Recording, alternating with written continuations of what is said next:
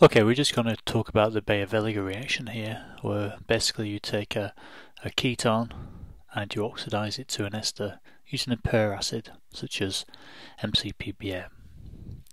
So I'll just write the name of this up here. This is Baeyer-Villiger. Baeyer. Oops.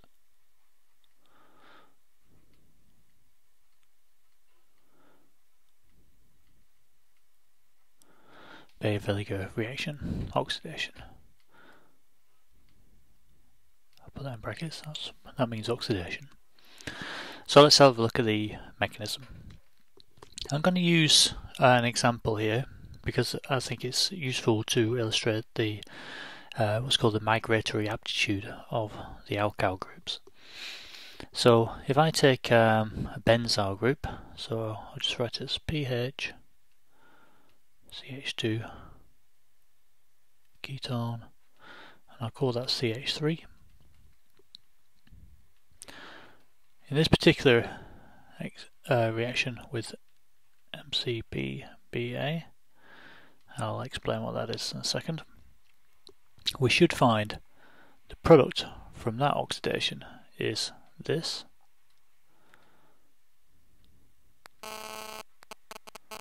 and that's CH3 there. Okay, so the group that's migrated has been the benzyl group, and the reason the benzyl group has migrated is because the benzyl group is more electron rich. Okay, so let's just move that down a bit. Let's have a look at the mechanism for this process. So MCPBA is a per acid, and what do I mean by that? Well, I'll draw this in blue. It's not too different. So it's carboxylic acid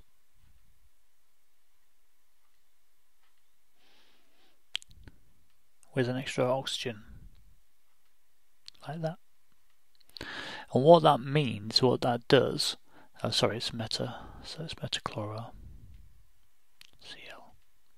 So metachloro MC per benzoic acid. Okay, and that's MCPBA. And what that does is it makes this oxygen here slightly delta positive. Okay, because the electrons are being withdrawn into there, and that's, if you look at the resonance structure of that oxygen donates electrons like that, so that makes that delta positive, so it tends to drag electron density towards itself, making this oxygen electron deficient, so that can now be attacked by some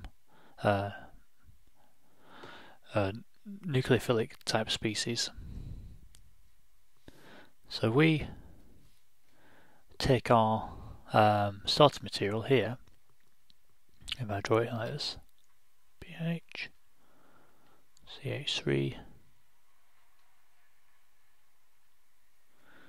O, CH3,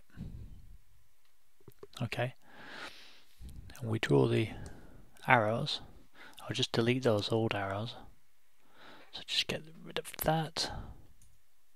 They're just for the resonance structure. Oops.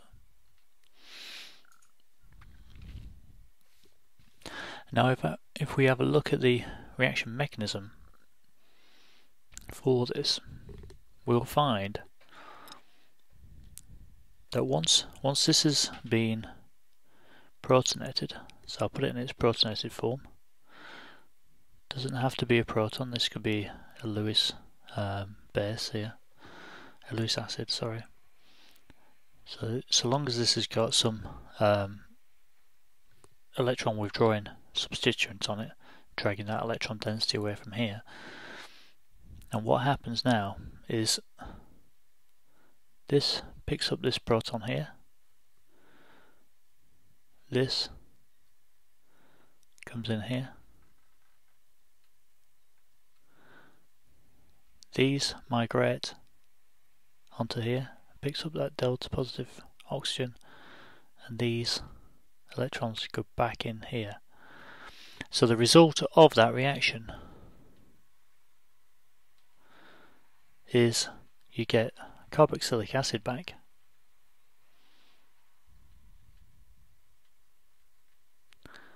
from MCPBA. So you now get OH. I've just spun that around, so that's OH, and this becomes a carbonyl. I've just spun that around. Plus our product,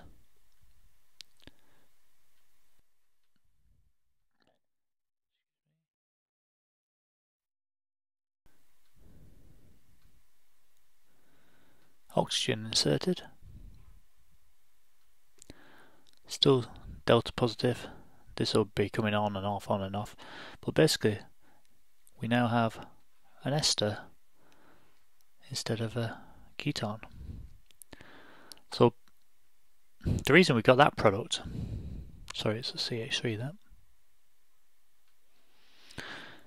The reason we got that product and not the oxygen going in there is because there is what's called migratory aptitude. Migratory aptitude, which basically means more electron-rich species tend to migrate rather than electron-deficient species. So that's another way of thinking about that, is the species is capable of stabilizing a positive charge. It's the same kind of thing, really. So in this case we had a benzyl group which could easily stabilize a positive charge here because the electrons can come out the phenyl ring. So if we look at, we'll have things like T-butyl will be better than a isopropyl, which will be better than CH3 there. And that's because we have a tertiary carbon versus a secondary carbon versus a primary carbon. Okay, that's migrating, and that's migratory aptitude, and that what really governs how you get certain products in the Baeyer-Villiger reaction.